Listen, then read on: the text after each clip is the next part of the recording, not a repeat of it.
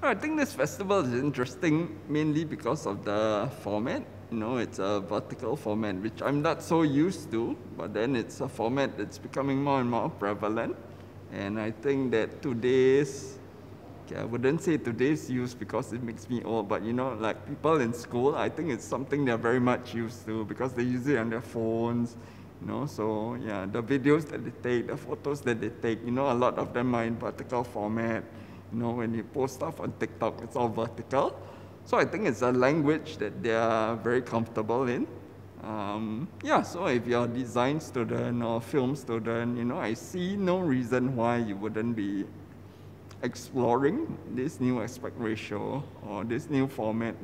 Well, I wouldn't call it an aspect ratio. It's almost like a new language, where you film things a lot more centrally.